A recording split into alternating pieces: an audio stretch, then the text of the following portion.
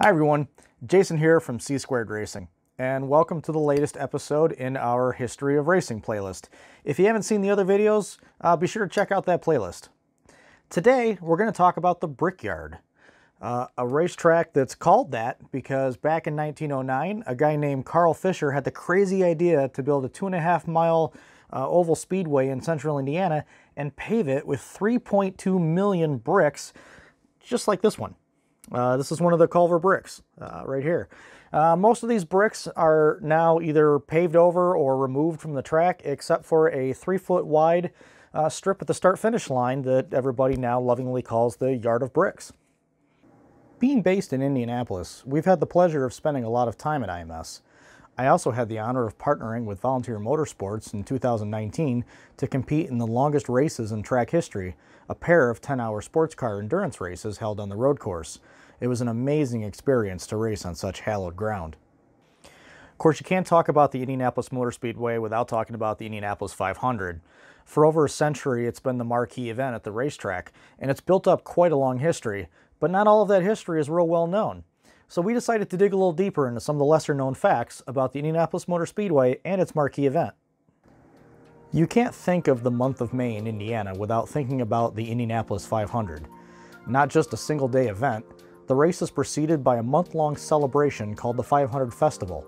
Held since 1957, it includes a breakfast, mini marathon, special memorial service, and a parade.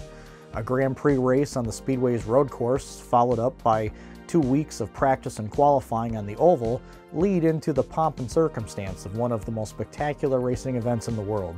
First held in 1911, there are more stories than we could ever hope to cover in this video, but we picked out 10 things you probably didn't know about the Indy 500. If you want to get a glimpse of the drivers and crews up close, away from the track, you may want to try Charlie Brown's Pancake and Steakhouse in Indianapolis. Since the 1970s, it's been a common stopping place for hungry teams, as it's just a short walk from the track. There are a lot of really great restaurants and bars near the track, so if you're in town for a race, be sure to check out some of the local eateries. Just don't interrupt the driver's meal for an autograph, because that's rude. There's lots of great food to be had at the Indy 500, including Indiana's famous pork tenderloin sandwich, but one of the most popular food is the track fries. Fans will consume around 24,000 pounds, or 12 tons, of the track fries on Indy 500 race day. That's around the same weight as 2 full-grown elephants.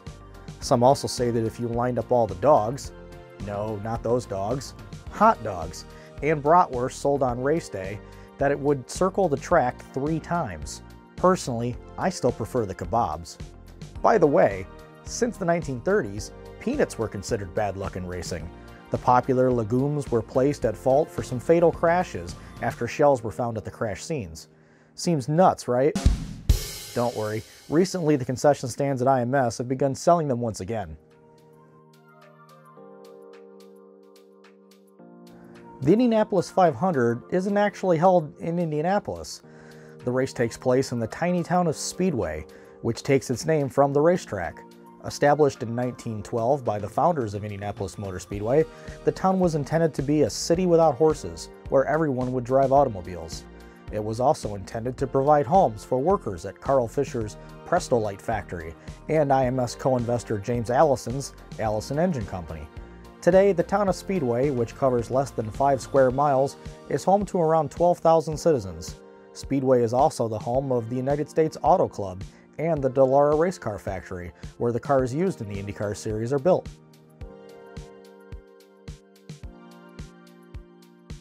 Several Indy 500 races have come to an early end due to rain, but in 1916, the 6th running of the Indianapolis 500 marked the only year that the event was intentionally shortened. While it's common to finish a race in under 3 hours today, back then the cars were a lot slower. Previous races had lasted over 6 hours. Worried that spectators were growing bored with such long races, the Speedway's owners decided to shorten the 1916 race to just 300 miles, or 120 laps. British driver Dario Resta won the compressed race, which included only 21 cars. World War I caused the race to be canceled for 2 years before returning in 1919 along with its traditional 500-mile length. Although Resta is the only driver to win an Indy 300, 1995 champion Jacques Villeneuve is often credited with completing the Indy 505. The Canadian was given a 2-lap penalty early in the race for passing the pace car, but rallied to victory anyway, having driven an extra 5 miles more than the rest of the field. In the early days of the Indianapolis 500, cars usually had an additional passenger, a ride-along mechanic. In fact, between 1912 and 1923, they were mandatory for any race over 100 miles in distance. The mechanic didn't just fix the car, he would also manually pump the fuel, watch for traffic, and even sometimes massage the driver's hands. After World War II, most cars were converted to single-seaters, but the role of the ride-along mechanic wasn't officially taken out of the rule books until 1964. In 1981, it took almost 5 months to declare a winner after a controversial finish to the 65th running of the Indianapolis 500. Bobby Unser crossed the finish line 5 seconds before Mario Andretti, but after the race, USAC officials determined that Unser had passed cars illegally while exiting the pits during a caution on lap 149. Unser was given a 1-position penalty, giving the win to Andretti. Unser and his owner, Roger Penske, challenged the penalty, and on October 9th, he regained his victory. It would be Unser's 3rd and final Indy 500 win.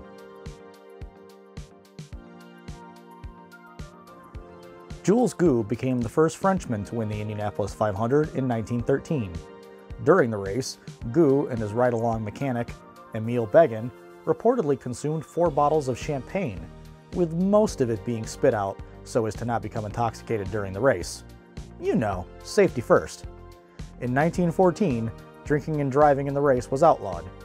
Gu was later quoted as saying, "Without the good wine, I would have not been able to win." The Indianapolis Motor Speedway is really big. It's so big, several famous landmarks would fit inside the 2.5-mile oval, including the Roman Colosseum, the Vatican City, and Churchill Downs, among others. The track's oval encloses 253 acres of land, but the entire facility occupies over 1,000 acres in all. IMS holds people too. In fact, it's prepared to host approximately 400,000 fans at a single event, if you count standing room and lawn seating. The track's permanent seating capacity of over 257,000 still makes it one of the largest sporting venues in the world, depending on whose stats you believe. For the 100th running of the Indianapolis 500 in 2016, it's estimated that the track hosted over 350,000 fans, or about the population of the city of Anaheim. That's far beyond the 263,500 reported to have attended the 2015 24 Hours of Le Mans race in France. I was actually at the Indy 500 that year. Here's the view I had from my seat.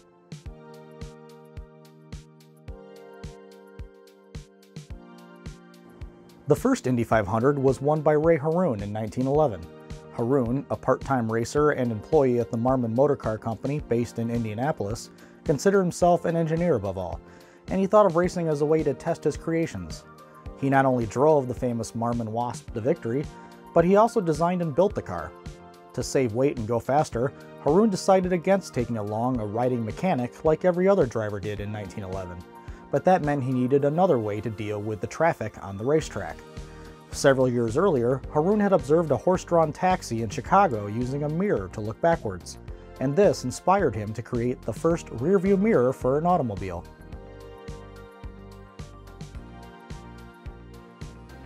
Indianapolis Motor Speedway is known for auto racing, but the first race didn't include a single car. In fact, the first race was between gas-filled balloons. The founder and president of IMS, Carl Fisher, was a fan of aviation, and it was he who organized the event. Fisher and his business partners, James Allison, Frank Wheeler, and Arthur C. Newby, were looking for a way to make back some of their investments into the track. The National Championship Balloon Racing Competition took place on June 5, 1909, more than 2 months before automobiles would grace the track for the first time on August 19th. Fisher also formed the Aero Club of Indiana and joined with George Bumbaugh to develop balloons like the Indiana. Fisher and Bumbaugh flew the Indiana together in the historic event. Fisher would later recount the race for the Indianapolis Star newspaper. while the military band rent the air with strains of the Star-Spangled Banner, and more than 40,000 spectators cheered us to the echo. Captain G.L. Bumbaugh and myself rose from the Motor Speedway June 5th at about 5 o'clock, nerved to brave whatever obstacle time had in store. Carl Fisher, June 20th, 1909. This is actually the first aerial photograph ever taken of the Speedway. It was taken during a practice flight by Fisher and Bumbaugh on May 22nd, 1909. Well, we couldn't cover all of the history of the Indianapolis Motor Speedway in just one video, but we hope you learned something new and that you gained a greater appreciation for Indy's place in racing history. We strongly suggest that you make a visit to Indy if you haven't been here already. We'd also like to thank our friend Amy for suggesting the topic of this video, and if you have an idea for a topic for a future video, please leave your suggestion in the comments below. Thanks for joining us once again, take care, and we'll see you on the next lap.